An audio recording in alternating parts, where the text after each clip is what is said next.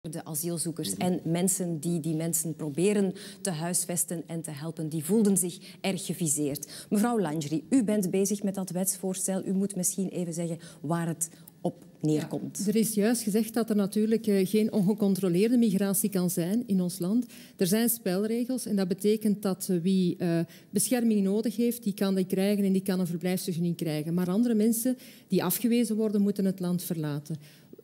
Tot hiertoe betekent als je het land moet verlaten, dan kun je daar gaan voor een vrijwillige terugkeer. Je krijgt begeleiding, ondersteuning. Maar er zijn mensen die daarop ingaan, dat is goed. Maar er zijn ook mensen die dat niet willen. En dan gaan we over, en dan moet je overgaan uiteraard tot een gedwongen terugkeer. En daar zijn ook nog heel wat stappen die eerst genomen moeten worden. Wat heb ik ontdekt? Dat bij die gedwongen uitwijzing, dat was vroeger ook al zo, onder elke regering, dat er natuurlijk mensen konden opgepakt worden op straat of ook bij hen thuis. Maar bij het oppakken bij hen thuis heb ik gemerkt, 1,5 jaar geleden, dat de politie soms binnenviel zonder bevel van de rechter. Zonder bevel van de rechter.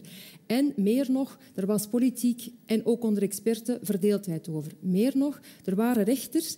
Als men dan naar de rechter stapte van kijk, er is hier binnengevallen zonder bevel, dat er rechters waren die zeiden, dat is geen probleem. Wat is nu besproken? Het kan alleen maar... Wij hebben nu gezegd, ten eerste alleen met een bevel van de rechter.